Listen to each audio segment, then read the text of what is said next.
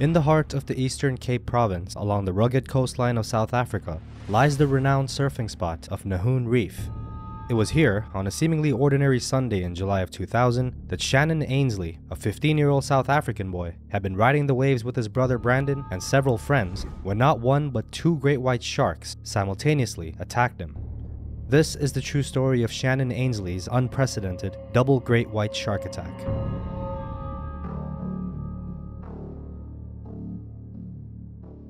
On July 16th of that fateful year, Ainslie, an avid surfer, found himself at Nahoon Reef. Nahoon Reef is definitely famous for its sharks and shark attacks. I was so scared of Nahoon Reef, and everyone would always say their prayers before they surfed and say, "Hey God, please keep us safe today." The reef is a popular surfing spot in East London, South Africa, known for its consistent waves and beautiful scenery. It's a place where locals and tourists alike come to enjoy the thrill of riding the Indian Ocean swells. Surfers dotted the horizon, their silhouettes against the morning sun, creating a picturesque scene. He was there with his brother and 8 more of his friends, including himself, all of which were eager to take advantage of the excellent surfing conditions. The day was during the annual sardine run, a natural phenomenon that sees billions of sardines spawn into the cool waters of the Agulhas Bank and move northward along the east coast of South Africa. And unsurprisingly, this particular event attracts a wide array of predators, including dolphins, seabirds, and of course, sharks. Despite the potential danger, Ainslie and his companions were undeterred. They were there to surf, to feel that familiar rush of adrenaline as they rode the waves, and to experience the freedom and the exhilaration that only surfing can provide.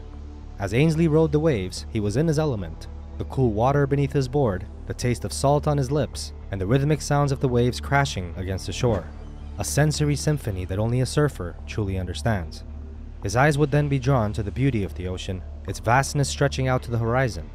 I think I had been surfing for about an hour or hour and a half. He was completely immersed in the moment, his mind and body in perfect sync with the rhythms of the sea.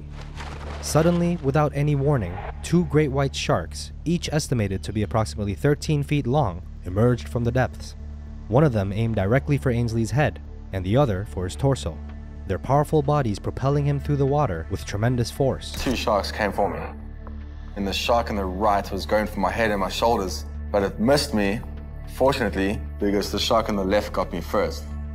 And in a split second, what once was a tranquil scene was shattered as Ainslie was tossed in the air, the force of the attack sending shockwaves through the water. It's important to note that unbeknownst to Ainslie and his friends, a Canadian backpacker named Sean Smith had been videotaping the surfers from the shore.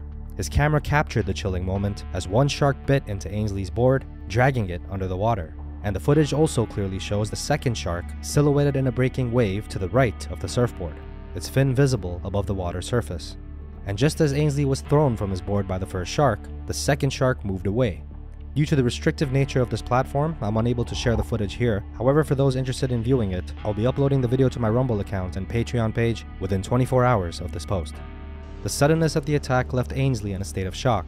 One moment, he was riding a wave, and in the next, a life-or-death struggle with not one, but 2 of the ocean's most fearsome predators.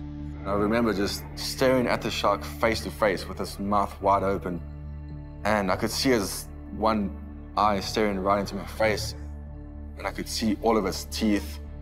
The fears and the thoughts and the emotions I was going through were just indescribable. I was 15 years old. I wanted to surf, and yeah, these sharks just attacked me, and I'm about to die. White sharks, while known to occasionally exhibit group behavior, are not typically known to launch coordinated attacks on humans like this. They're widely considered solitary animals for the most part, roaming the oceans alone and covering vast distances in search of food. However, they have at times also been observed gathering in groups in certain situations, such as feeding on a large carcass during mating season or at specific locations known as shark cafes, where food is abundant. And it's important to note that these gatherings are much more about convenience and opportunity rather than a coordinated group effort, as great whites of course are not known to be social animals. And then the shark swam past me to my right and around me and then bumped me from behind and just shoved me forward. So I swam to my board, and as I did that, I saw my fingers hanging off my hand and blood just squirting and rushing out of my hand and fingers.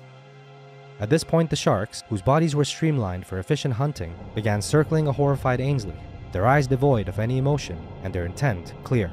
No one stayed in the water to help me out. Everyone just bailed and left me in the water all to myself. And I was looking to my right and to my left all the time, waiting for these sharks to come back for me any second. I prayed and said, hey, Jesus, please, I need some help here. Please help me out. And all of a sudden, this wave came out of nowhere, and all my fear just disappeared.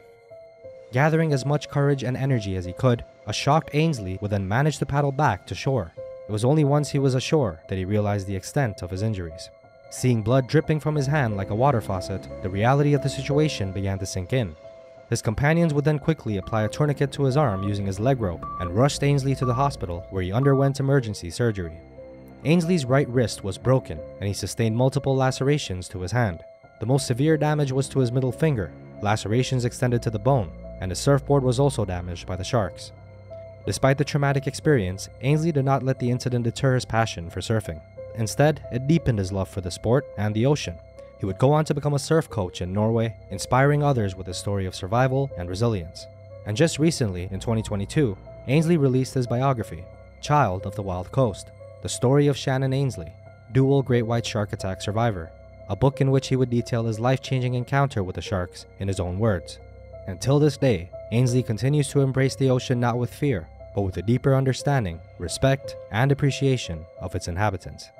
If this episode piqued your interest, then our previous episode about a swimmer that was bitten 5 times by a mako shark in the Red Sea is likely to do the same.